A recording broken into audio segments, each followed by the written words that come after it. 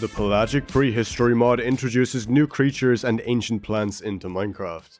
The animals must be created through locating fossils and processing them to achieve DNA, which can be used to resurrect them. So, let's begin.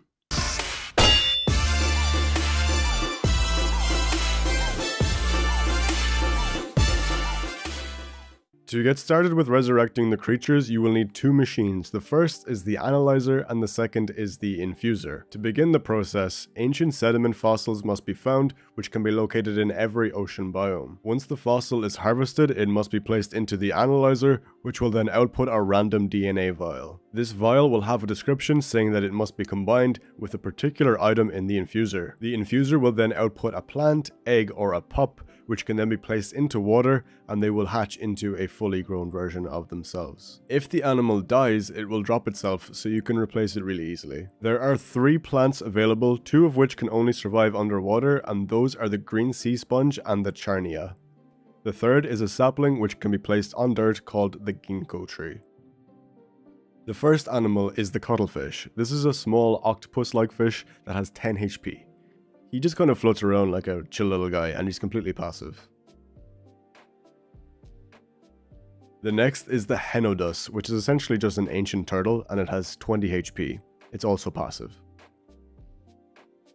The Lepidotes is a fish which prefers to linger at the bottom of the ocean and it has 6 HP. The Cladosa lache, I think is how you say it, is another fish mob, and it has a very similar appearance to a tiger shark in the real world. It is neutral and it will attack if it is hurt. It has 6 HP. The Dunkleosteis is a pretty ugly fish, I'm not gonna lie. It is neutral and it will attack if you attack it first, and it has 19 HP. The Dugong is a small walrus-like creature. It's passive and it has 20 HP. The Plesiosaurus is a passive, colourful, long-necked dinosaur that can occasionally leap up out of the water. It has 20 HP. The Bowitius is a neutral, fierce-looking creature that will most definitely bite back when it is attacked, so it is neutral.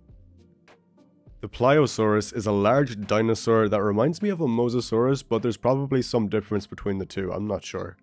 It's neutral and it will attack back when it is hurt. It has 80 HP.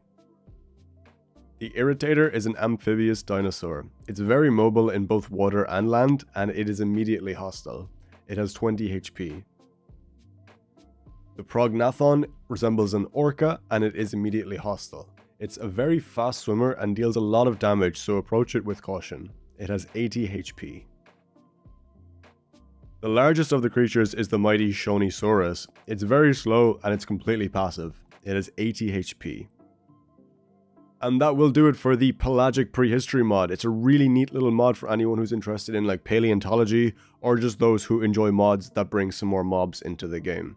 The mod, as always, is available to download down in the description. Thank you so much for watching, and I will see you in the next video. Take care.